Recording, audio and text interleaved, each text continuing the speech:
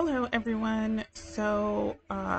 If you're taking your photogrammetry models into Maya and you've retopped them and you now have your low poly version along with your baked out normal and color slash diffuse maps, I want to show you how you can bring that into Substance Painter. So the first thing we're going to do is we're going to go File, New. I'm going to go to Select. I'm going to go to my scenes file folder where I saved my low poly FBX of my pastry, which I scanned in the other day. I'm going to change my document resolution to 2048. Under imported baked maps, I'm going to go to add. I'm going to go to my source images and I'm going to select my croissant diffuse and croissant normal. All right, so they're both here. That should be everything. And we're going to use the template PBR Metallic Roughness Starter Assets and click OK.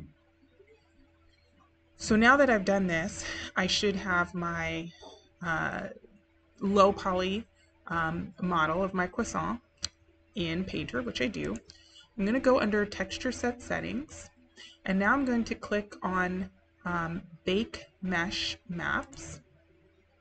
And that's going to open up my mesh map settings. Now, if your mesh map settings are not showing up, go to Window, Use, and click Mesh Map Settings here. And you can also click Mesh Map Bakers. And it's very important that both of these are here. If there's not, you cannot add a high poly model to your maps. So this is 2048.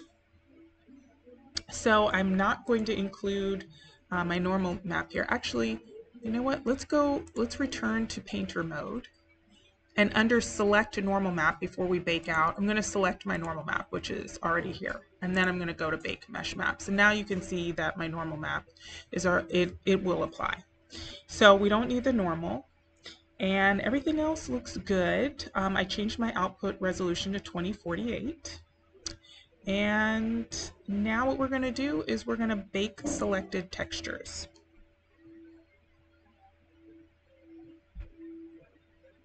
All right, and once we're done, we're going to return to painting mode. I believe the keyboard shortcut is F8. And as we can see, we have our high poly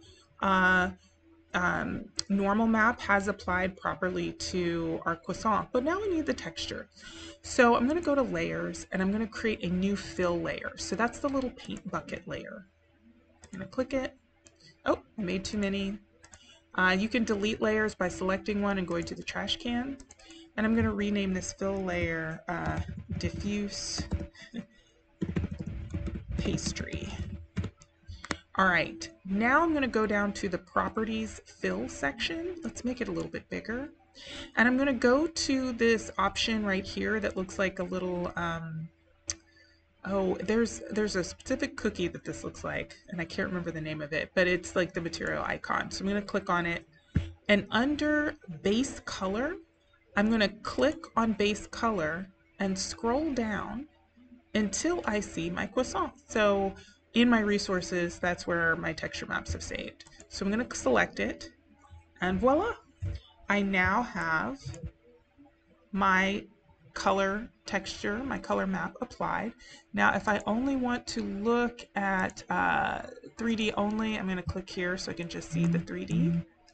Now, this is a little bit shiny. If you want to change shininess under properties fill again, we can change our roughness values so it's not so reflective.